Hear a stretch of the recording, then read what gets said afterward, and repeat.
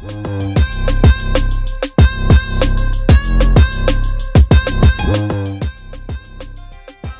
up, YouTube? We got an unboxing today. We have a brand new unboxing, y'all. So I'm super excited for this one right here.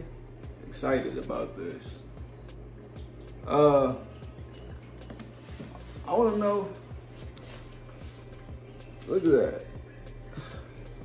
That's a quick glimpse of what we just got. I mean, just the name is crazy for this unboxing.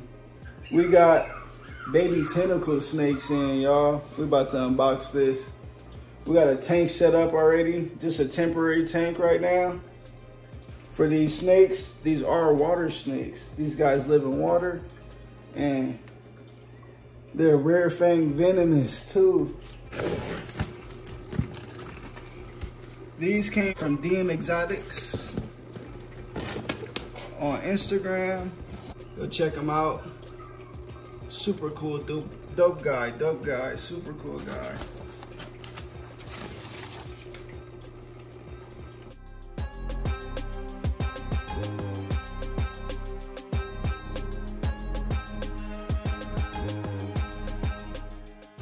Yo, look at that.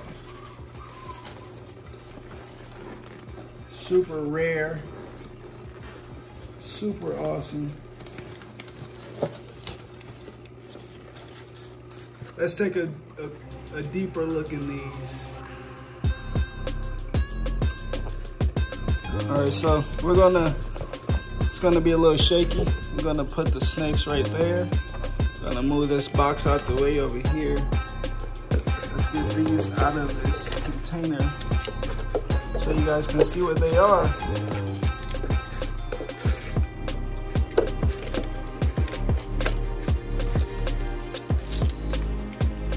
They're gonna go in this 10-gallon little setup right here. This is just a temporary enclosure for them right now. We're gonna go get some fish in just a second so they can probably eat for us. But here they are right here, you guys. Let's wet our hands really quick.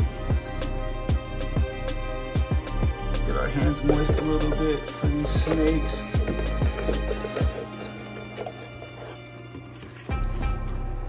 Does anybody know what kind of snake that is right there, you guys? We have two. Wow, these snakes are rare fang venomous. Let's pick it up. And he latched onto me so quick. These guys are tentacle snakes. I would recommend to set them up in an enclosure that you're going to have them in as adults, because tentacle snakes are very weird and picky. The ideal water depth for tentacle snakes should be around 6 to 12 inches.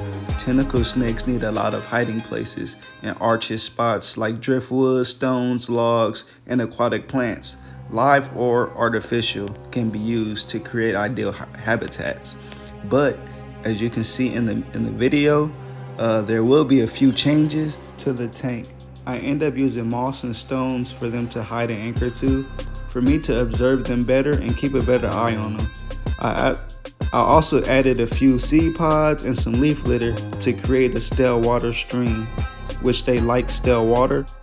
Like all aquatic snakes, they're rare fang venomous, which means they do hold a mild venom, but that only affects fish unless you're allergic. They're not any more harmless than the western hognose, but tentacle snakes should be rarely handled. Handling them can cause injury to them and also stress them out a lot. Tentacle snakes should be considered a display-only species.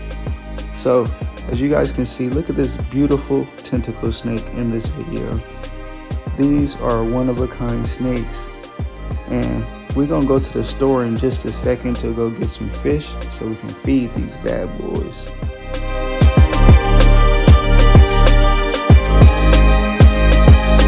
Tentacle snakes do need a submersible heater to keep the water anywhere from 77 to 82 degrees. It is best to keep it at maybe 78 degrees for your tentacle snakes.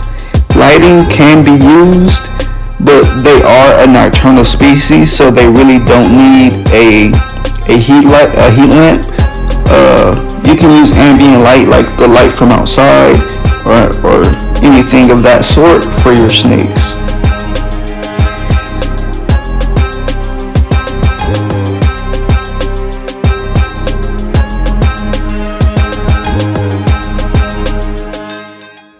So I just came back from the store. We had to go get some rosy red minnows because there wasn't no guppies in.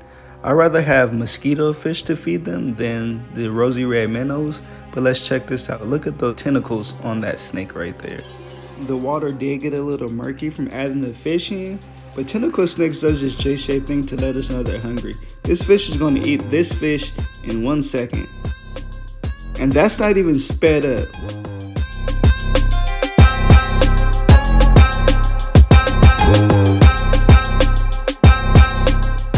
That snake is so fast.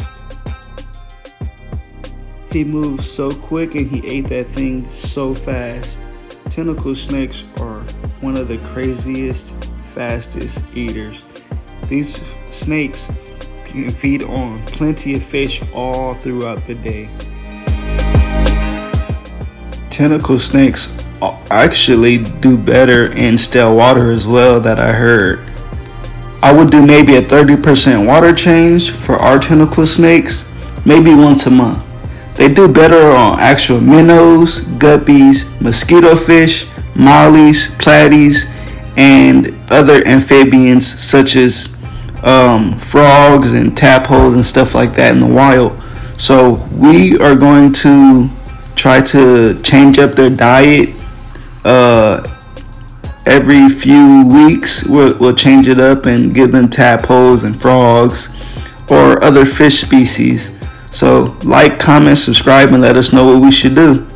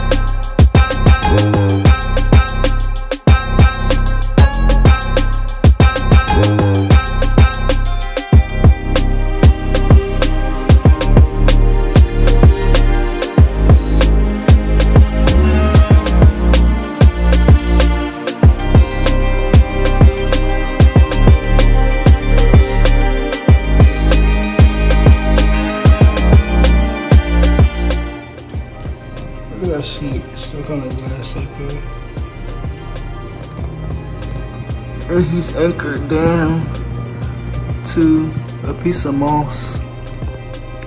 But yeah, this snake is pretty cool. And the other one is over there looking like a stick. And that snake is anchored all the way down to all the moss at the bottom. The beautiful fish they were eating on last night. Each snake ate 3 fish. And look at her belly. You can't even really tell from her belly, but it doesn't even look like she ate 3 fish. Look at that one.